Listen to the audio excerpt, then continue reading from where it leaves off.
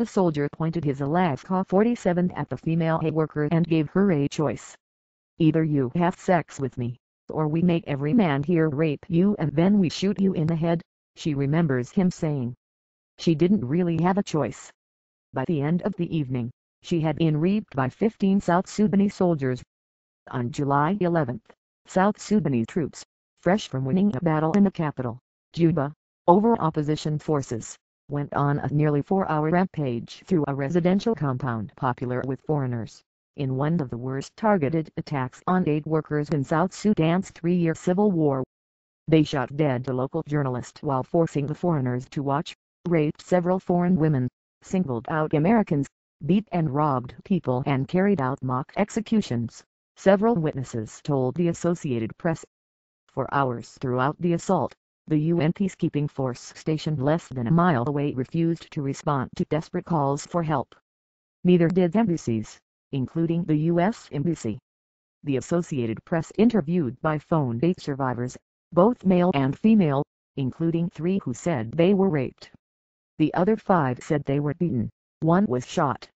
Most insisted on anonymity for their safety or to protect their organizations still operating in South Sudan. AP does not identify victims of sexual assault.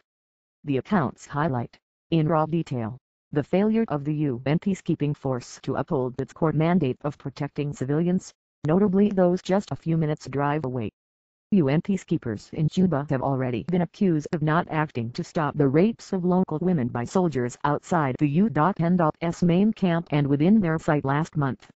The attack on the Terrain Hotel complex shows the hostility toward foreigners and aid workers by troops under the command of South Sudan's President Salva Kiir, who has been fighting supporters of rebel leader Riek Machar since civil war erupted in December 2013.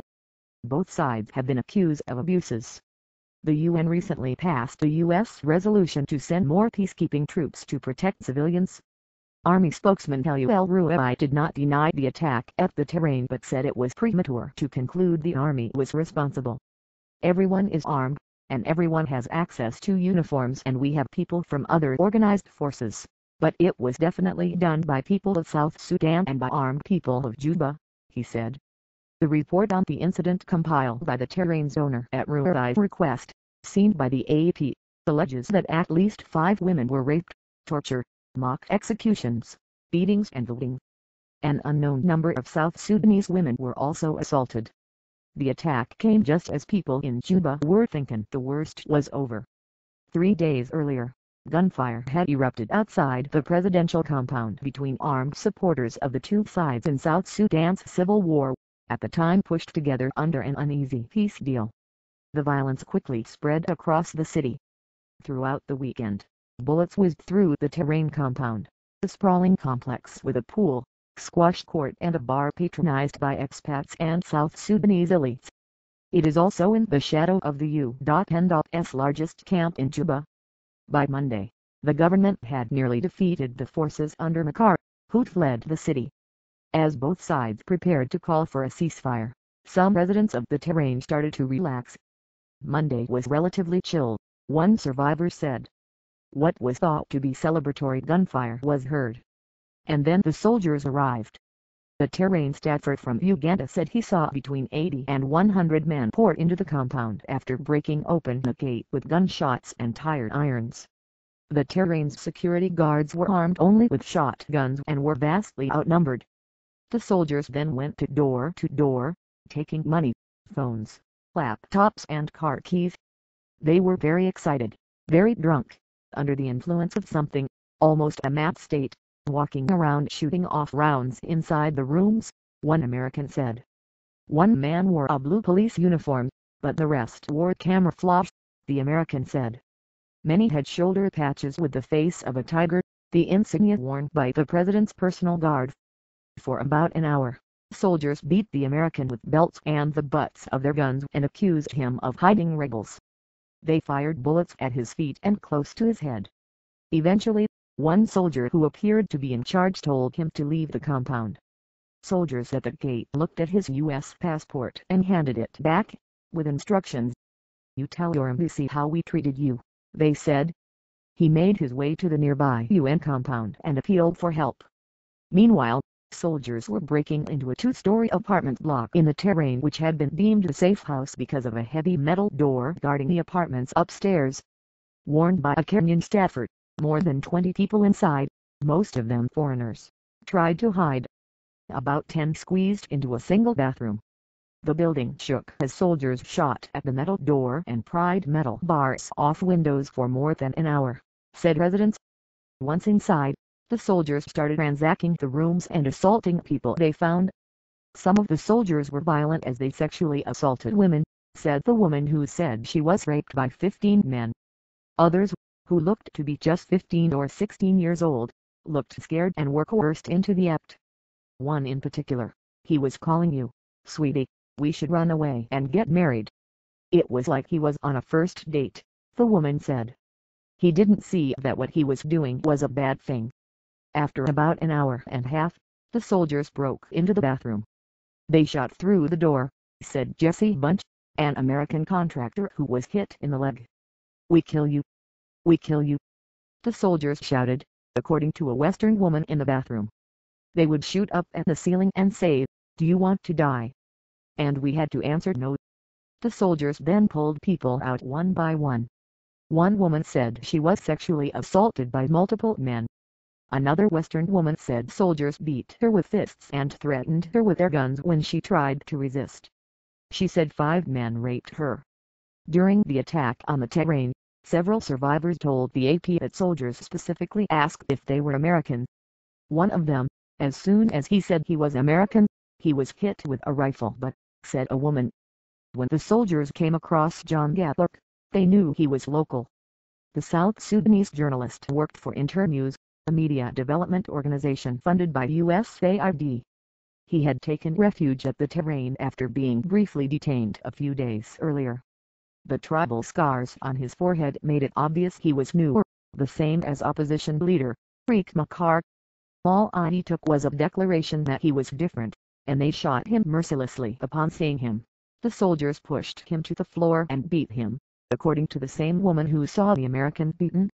Later in the attack, and after Kiir's side declared a ceasefire at 6 p.m., the soldiers forced the foreigners to stand in a semicircle, said Jean Liebert, a Philippine citizen who spent much of the attack under a bed until he was discovered. One soldier ranted against foreigners. He definitely had pronounced hatred against America, Liebert said, recalling the soldiers' words, "You messed up this country. You're helping the rebels. The people in the UN, they're helping the rebels."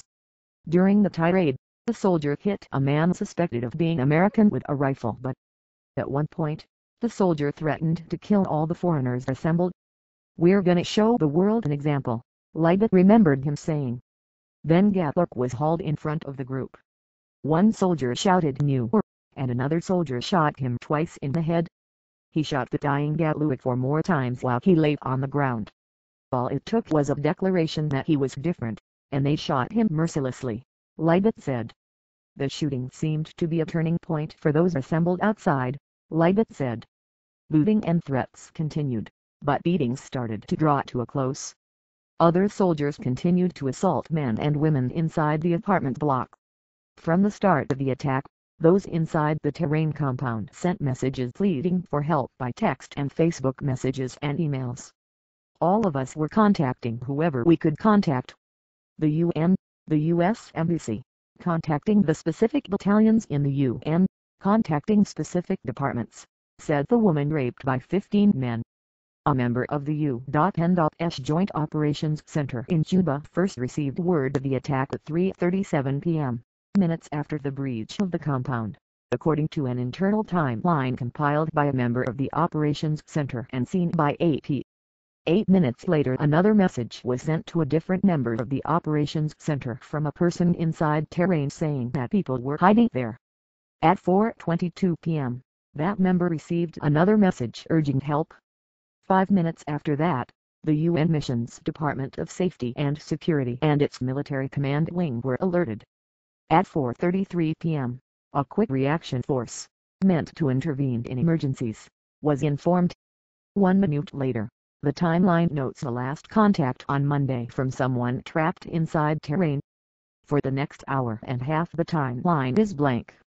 At 6:52, shortly before sunset, the timeline states that DSS would not send a team.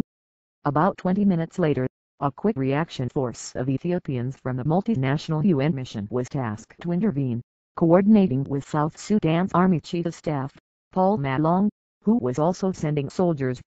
But the Ethiopian battalion stood down, according to the timeline.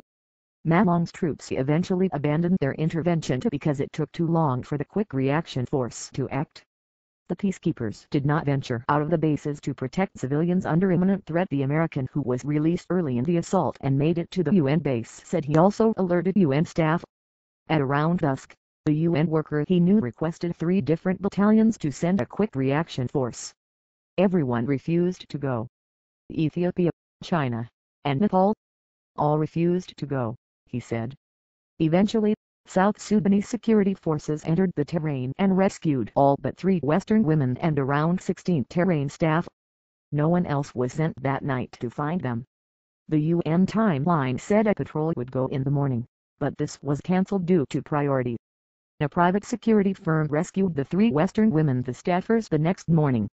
When asked why UN peacekeeping mission didn't respond to the repeated requests for help, acting spokeswoman Yasmin Abusayana said the circumstances are under investigation. The peacekeepers did not venture out of the bases to protect civilians under imminent threat, Human Rights Watch said Monday in a report on abuses throughout Juba. The U.S. Embassy, which also received requests for help during the attack, did not respond to repeated requests for comment.